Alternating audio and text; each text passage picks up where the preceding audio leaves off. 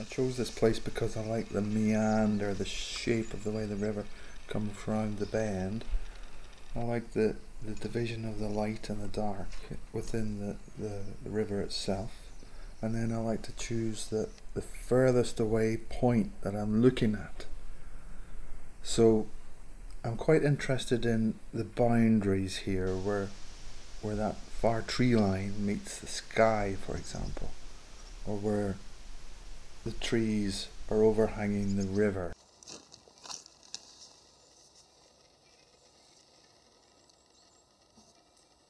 I'm investigating the space and how each element relates to the next.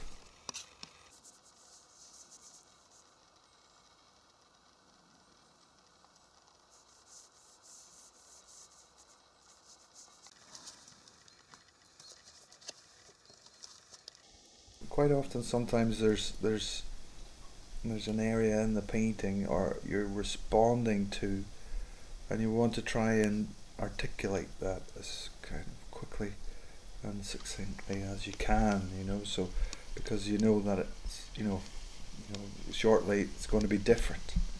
So when I started this painting this morning, the thing that caught my eye was the light reflected in the water. There was a sort of lovely morning light on the trees shining through there. So, and then there was that lovely inky dark kind of reflection as well, with the tree trunks reflected in the water, and then that was sort of nicely divided with the greys and blues.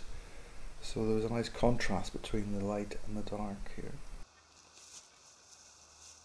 There's these fleeting movements in the water, so where they say that the wind catches the surface of the water and creates a nice sort of little textural fleck of light.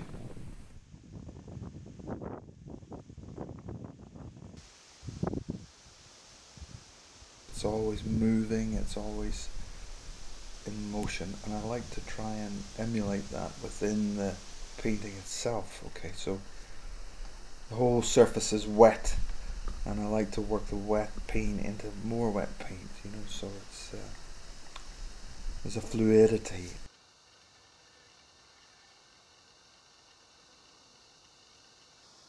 There's a joyousness about doing this, and but then also it's about documenting the time that's passing, that and things changing, it's impermanence here, so you can either stick with what you like, what you've done in the painting so far, but then again, it might change, so you have to decide, I'm going to change it or I'm going to leave it, so there's that whole constant evaluation going on when you're working out in these circumstances. There's an immediacy and spontaneity which comes across in the outcome as well,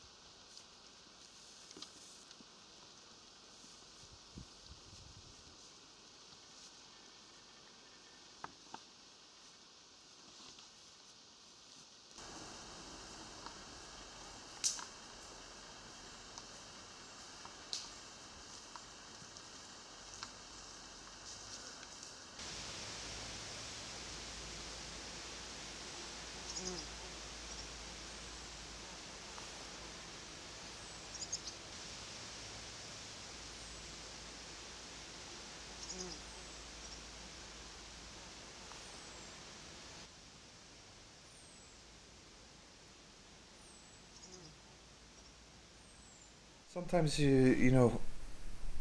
you're doing things, you're responding, and you don't expect the outcome, so you kind of surprise yourself a little bit, and that's good. You think to yourself, oh, I like that bit. I wasn't expecting that, and so if you have that feeling yourself, that's quite good. And then sometimes when you get the painting back in the studio or it's hanging in a gallery or something, that then the viewer looking at the painting maybe gets that same sense of surprise as well, which is quite a good thing.